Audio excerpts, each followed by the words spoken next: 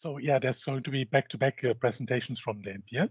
Hibaaq is going to start talking about TK400 and iron separation, which is indeed, I think, a very, very interesting presentation. So the floor is yours. Thank you.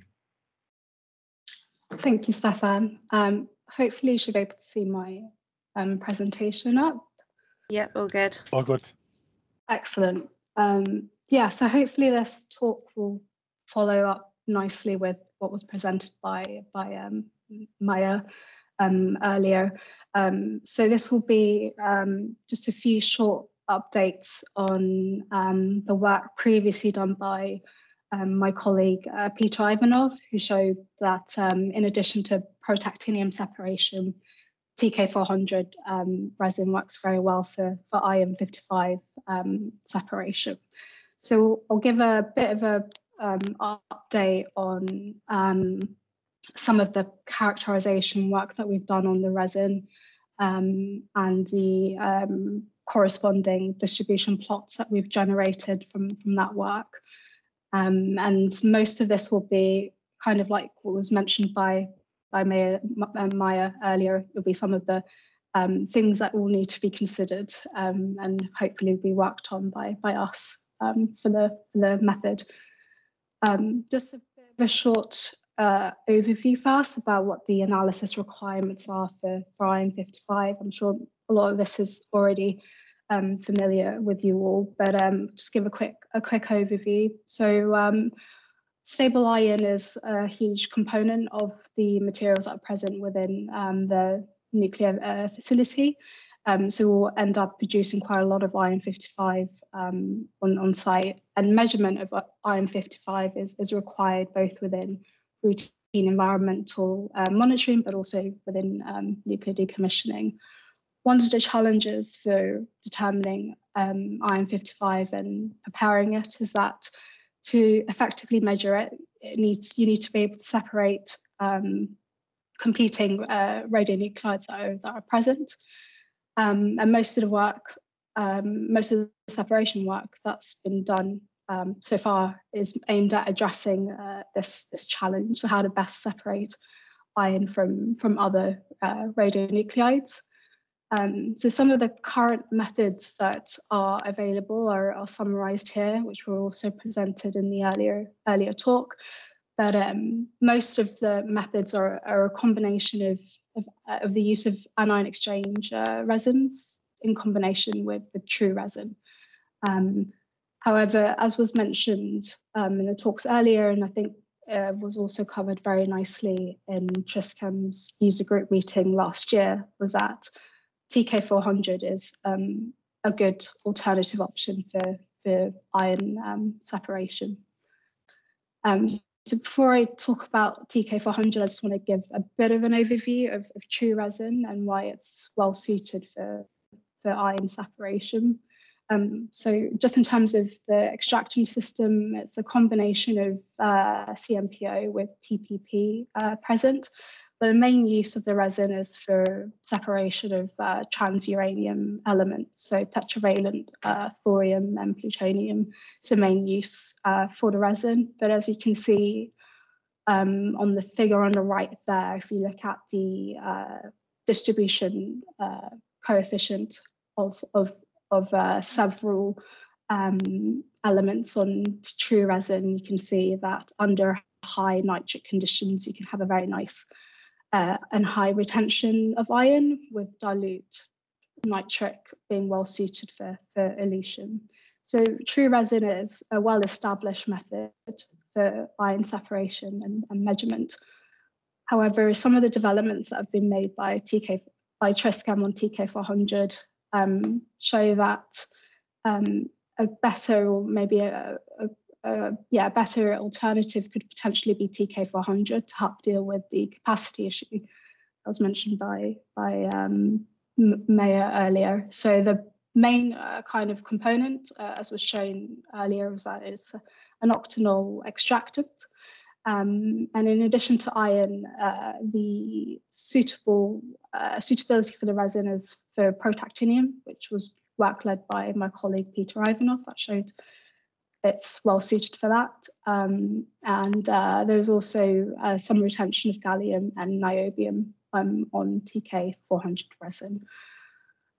So initial work was done by my colleague to show that there is high retention of iron on TK400, but some of the work that we've done recently is to see, in addition to iron, whether or not if other competing elements, so beta emitters such as strontium and nickel, might have some retention on the resin. So what we've done recently is to repeat batch studies on TK400 to see what the retention of group 1 and group 2 elements are on TK400, in addition to lanthanides and actinides.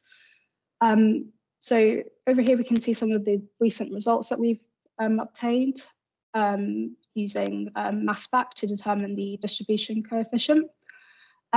So as was known previously, there is high retention of iron under high hydrochloric conditions, but in addition to this, we were able to confirm that there's low retention of strontium on the resin, which is ideal, and you're able to elute iron using dilute hydrochloric or nitric.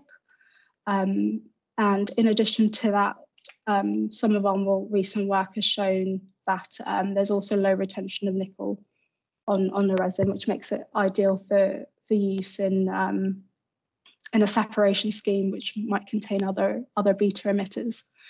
Some things which I think were previously mentioned in the Trischem user group meeting was that there is retention of molybdenum on the resin, which could be an issue. And in addition to that, under low hydrochloric conditions, there is some retention of bismuth. So this has sort of led us to think about if there are alternative eluting agents that we could potentially use.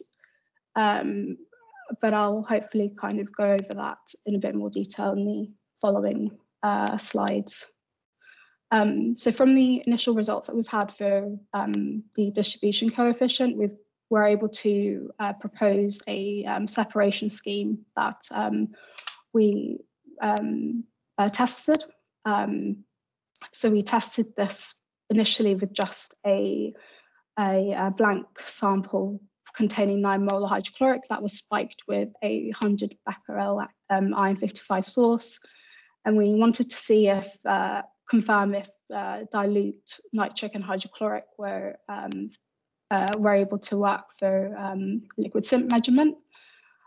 So we tested this initially with just Iron-55 with the plan to sort of do ongoing work to see what the effect of nickel-63 and strontium-90 would be. Unfortunately for today's group meeting, I've only got the results for iron itself to show, but we have ongoing work to sort of do this with other beta emitters within a mix. So this is some of the initial results that we have. So we've got high recoveries, but we want to sort of obviously extend this and do further work and see what the performance of TK400 resin is with a mixture of beta emitters being present. So hopefully it will be more results to share with Stefan and the team for this. But in terms of next steps, I think what would be really good is for us to kind of look to see if there are alternative eluting agents which could be used. So one we're testing at the moment is ammonium fluoride to see if that could ensure that we have higher recoveries and could also help avoid some co-elution issues, which I think was shown by Ord in a previous user group meeting.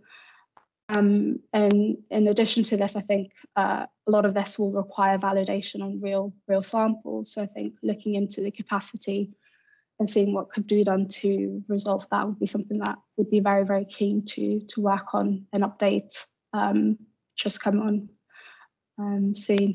So yeah, I think as a next step, we'll want to look at alternative eluting agents and see how the performance of TK400 resin is. So I think that's sort of the end of my presentation. So it's just a very short update on what's been done since Peter's work on TK400 resin. A lot of this work was done this year with a master's student, Dilak, who I'd want to vastly sort of acknowledge. Obviously, also want to thank Truscam for a lot of the help that they've provided us. And I want to thank you for listening. So yeah, if there's any questions, please send through a message or raise your hand, and I'd be happy to take them. Yeah, thank you very much. Yeah, thank you very much for a very nice presentation. Indeed, there's I think especially working on more real samples and checking what's happening with real matrix, that's going to be quite a challenge. But it does look quite interesting for iron so far. So yeah, very good work. Thank you. And looking forward to continuing that. Yes, yeah. Hopefully we could work on this a bit more and see what the method looks like. Yeah. Okay. So are there any questions?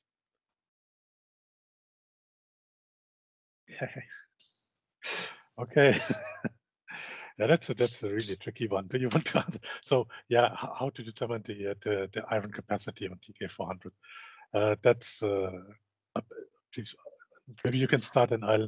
Yeah, I think so. I think not really looked into this previously. I think a lot of this was done by Ward, but I think we're hoping to maybe just sort of see what an increase of iron concentrations would look like, and then measuring it by mass spec and seeing how that looks. But I think probably Stefan might have a better better idea. It's not necessarily better, but there's really like more or less two schools that you find in literature. That's determinate KD when increasing amounts of iron are there, and then checking at what point you get into that plateau. So that's something that's fairly often done. That can give not so good results sometimes. So that's a bit tricky. But Horwitz has usually been doing a complete saturation of the column, so really saturate until nothing else gets on the column anymore. Then just dilute and quantify the amount of iron that's on the column. So at the end of the day, it's a little bit of a question. It's a bit a question of what you define, what you want to know as in terms of capacity. It's indeed the more iron you have, the more iron you will take up. That's something that has been shown. So to completely overload the columns tends to give very, very high capacities that you might not necessarily find in your real samples. And in addition, in a real sample, you do have stuff that will interfere with your sample. So the old approach of having a maximum capacity and then defining something like a working capacity, which is about half, that probably makes quite a lot of sense. Feeling is not too many of the impurities or the interference in a lot of the samples would tend to interfere too strongly. So you should get a quite nice high working capacity, but still, yeah, capacity is always been a tricky one to tackle. Okay, so there's another question. Yes, I think for this I think for other resins, I think there is it has been looked into having different combined elution agents together, but it's not something I've looked into for TK400. I think for us, I think we're quite interested in seeing how fluoride complexation with the iron would work. It might be something quite nice to see if that leads to a more effective way of us stripping the iron from the resin. And yeah, I think it's something we'd want to definitely try and sort of rule out and see if it does lead to an improvement. Yeah, definitely. So for the people that are not on the chat, so there's a question about using nitric acid and hydrogen peroxide or HCl, HF for elution. So my feeling is hydrogen peroxide is probably going to be counterproductive in a way. Iron 3 seems to be much stronger retained than iron 2. So I think just using the reducing agent doesn't seem to be enough. Iron 2 seems to be quite well retained too. HF is definitely going to work. And I think in one of the last users group meetings, there was some data shown by Chris Gilligan on the use of HF. And yeah, I think he's shown that's a good one. HF is probably going to be, besides the fact that it's not nice to work with, that's going to be quite efficient for illusion. Yeah. So I think if we find ammonium fluoride to work well, then that would be a very nice nice solution for us to try. Yeah, that's a better one. It's indeed quite difficult for a lot of labs to work with HF. Okay, are there any more questions at the moment? If there are no more questions, thank you very much again. Good luck for the next experiment. Thank you for the opportunity to present, and yeah, hopefully we'll speak soon with updates. Yeah. Okay, so I mean, we stay in Teddington, and we just hand the presentation over to Ben.